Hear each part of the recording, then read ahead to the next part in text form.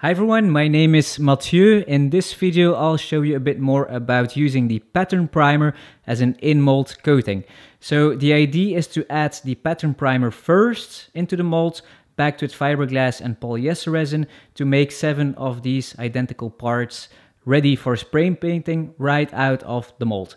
So first of all, I mix about 150 grams for this piece with 2% of McP hardener. So I've mixed it thoroughly, and then add it into the molds. So just like a gel coat, keep in mind you cannot use this for molds as the pattern primer is not designed for that.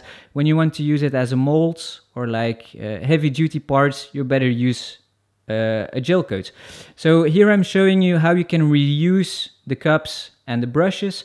So first of all, I remove as much as possible from the brushes and add like a full coat into the cup. So here you can see I'm cleaning them in acetone and just let them sit until I'll be using the laminating resin.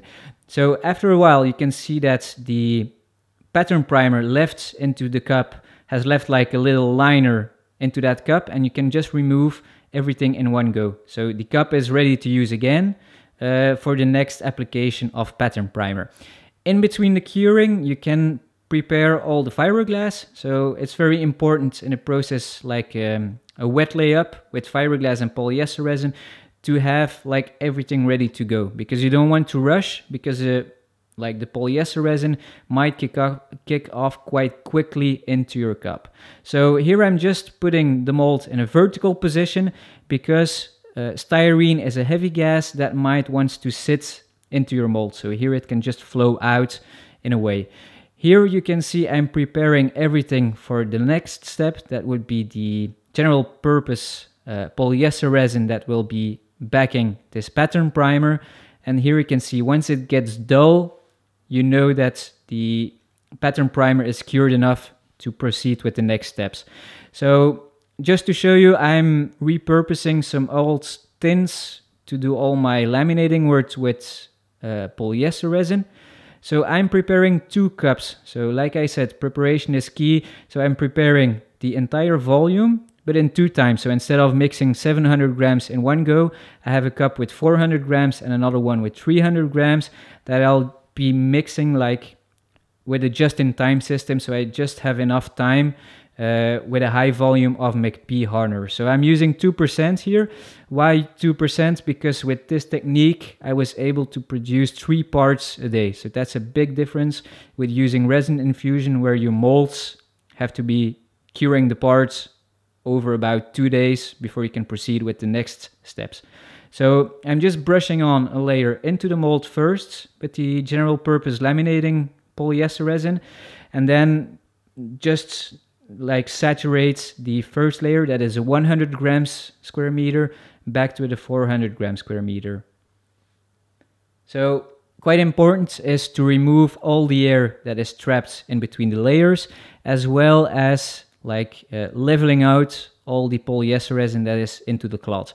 So here I'm just adding the last layer, and as you can see I'm just mixing the last layer right now because I want to have plenty of time to remove any air that is still trapped now in between all the layers.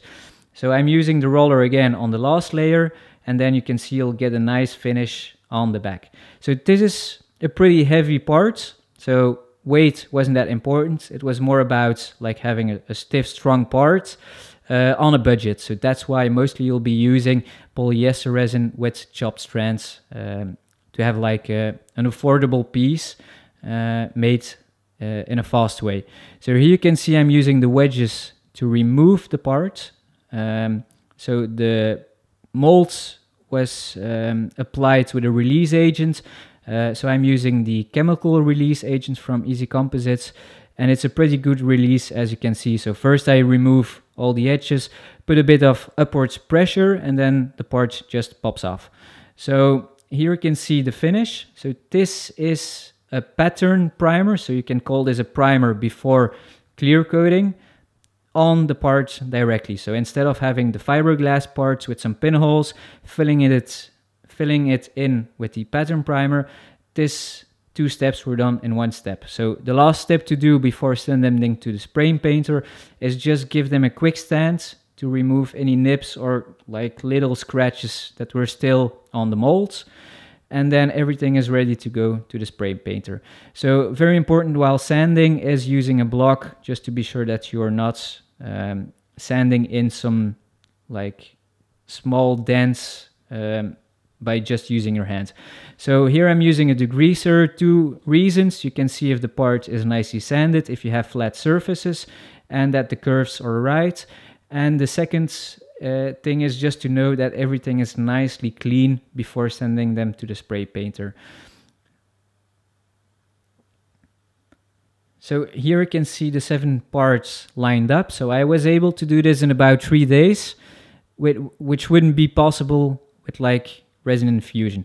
So here you can see the parts painted with a cobalt satin finish.